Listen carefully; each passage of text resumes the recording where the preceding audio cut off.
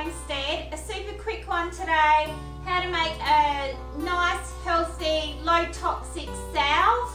And also to use that salve to make a lip balm. So Jasmine and I are going to show you what to do. So it's a super easy one to make. When you think salve, think of a moisturiser. It's a moisturiser without all the colourants, chemicals, all the rest of it. Nice and natural. So we have got shea butter, olive oil, coconut oil and beeswax. So all I've done is melt the beeswax, melt the shea butter, tip the shea butter and melt the coconut oil. With the coconut oil I've added dandelion. So I've dried out the dandelion for a couple of days.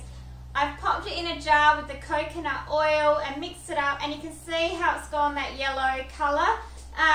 Apparently there's quite a few benefits of dandelion. Think what you like, it just adds something else to the salve. Anyway, alright Jasmine, in a clean jug, tip all of the beeswax. Scrape it all in. I'll scrape it all in. Tip all the shea butter. Now I'm not giving you, it's already gone hard. Look at that, doesn't take much. You can melt all this back up. Tip in the shea butter and then let's tip in the coconut oil.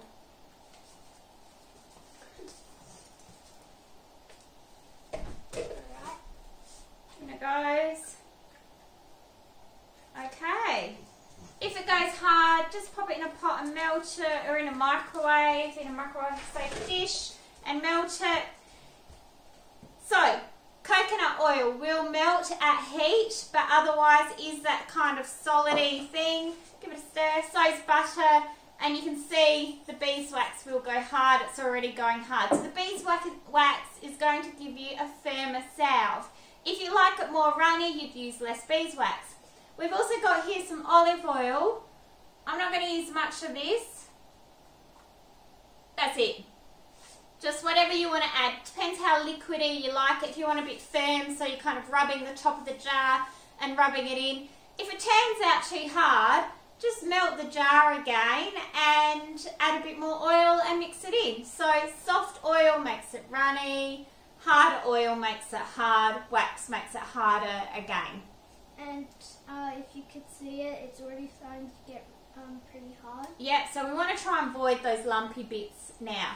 Now this is a time when you would add your fragrance oil or whatever it is you like in your salve for scent. I'm not adding that, but what I am going to add is my strained dandelion oil to get all those benefits of those botanicals in there. That's it. That is mixing up your salve done. Grab yourself a jar, Jasmine. Alright. Okay, and we're just going to tip it in. Be very careful because it can still be pretty hot. Yep. Okay, so I've just tipped it in. Now get another jar and we'll tip some in. So a salve is very similar to what a lip balm is. So if you're wanting to make a lip balm, we've got a few different little options here, and these are plastic, but I think it's like $3 for all of these some time ago, but I'm pretty sure you can still get them in cheap shops. So I've got an old teat pipette there, so squeeze the air out, put it in the thing, squeeze. So she's filled up her lip balm. Do you want scent in it? Yes. Peppermint? Yes. Okay. Hello, husband. Hello. Gonna come make salve with us? No, we're good. Okay, literally one drop. It's gonna be hard. I used this making a cake, so I'm pretty good. Yeah, one drop. Or it'll sting your lips. There we go. Give it a little mix. See it in there? So give it a mix up. And that's a lip balm made. So you've got two products from the one thing. So you've got a simple salve that will set and go harder, and you've got a lip balm. Perfect holiday gifts, quick and easy activities to do with the kids. You can measure things out exact and practice measurements and that kind of thing. That's it. Put the lid on. If you can get these that are not plastic, that would be pretty good. Yeah, you can buy little jars and things as well. So we'll wait for this to go hard and then pop a nice label on it. Pop the ingredients on there. It's always nice to have the ingredients so you know what's in it in case you're allergic. And that's it. Yeah, if a little bit of this resonates with you. And me.